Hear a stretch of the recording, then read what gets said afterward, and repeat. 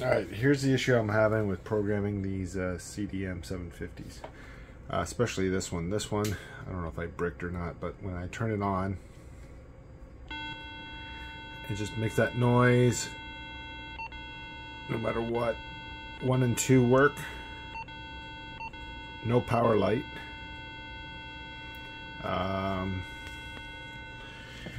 When I fire up chirp, it will read the radio. So if I go to File, Load Module, hit OK, radio, download from radio.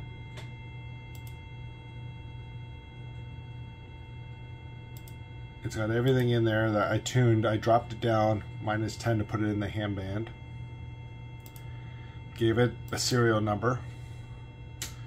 That's the model number. So 10-digit serial number. No matter what I change here, it doesn't matter. There's the firmware.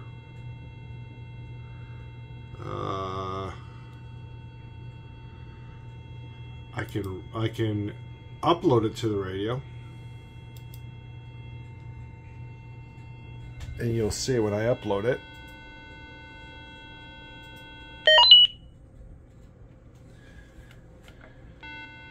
And then it just does that. Now, when I open it up in the CPS,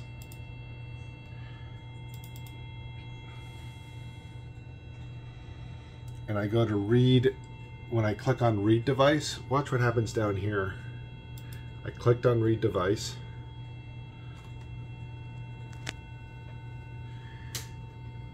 If you look down here, down by the clock, you see it says invalid, and then free space is 1%. Now, what I've tried, I've read a couple of forums. I'll load my sample file.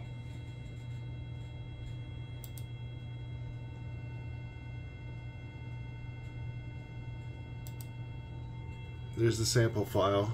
Now, when I go to write it to the radio, it stops chirping, and it says this: cannot program radio, one or more of the features are not supported, and it gives me that error again. So if anyone could give me any help at all. The funny thing is, on the second radio, let me shut this off. If I hook up my programming cable to it,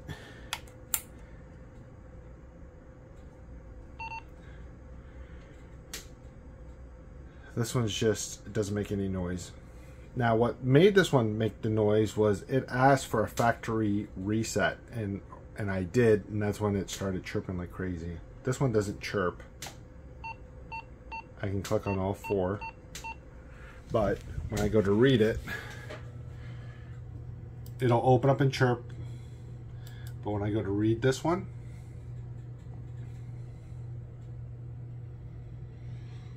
you'll see the same thing down here where it'll say invalid, free space 1%.